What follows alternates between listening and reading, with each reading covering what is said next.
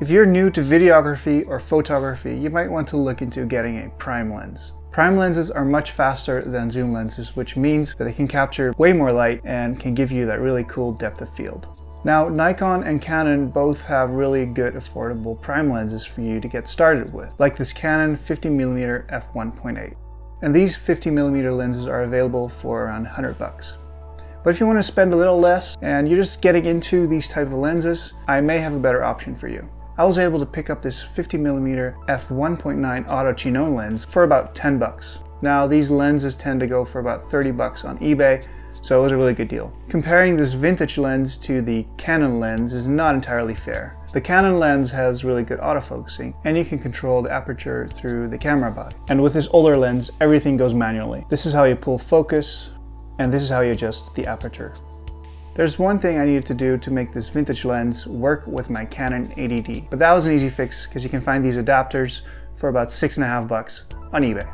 Getting 100% sharp images can be tricky as you don't have any electronic focusing to rely on, but you can still get some really great shots. Here's some of the shots that I took with my Canon 80D at 60 frames per second, and I slowed it down to 24. I did a little bit of color grading and added the letterbox, the 2 black bars, to make it a bit more cinematic. It wasn't to cover anything bad up. The shots are great.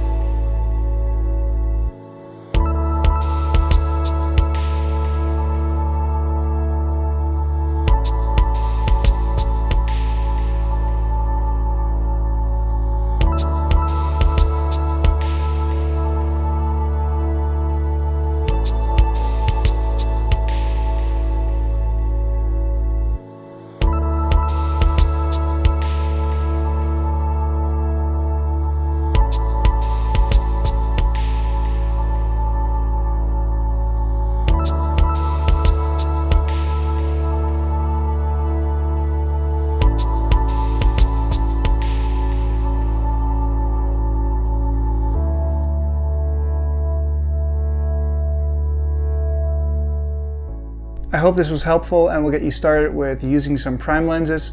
If you like this video, please give it a thumbs up and subscribe to my channel if you feel like doing that. Thanks so much.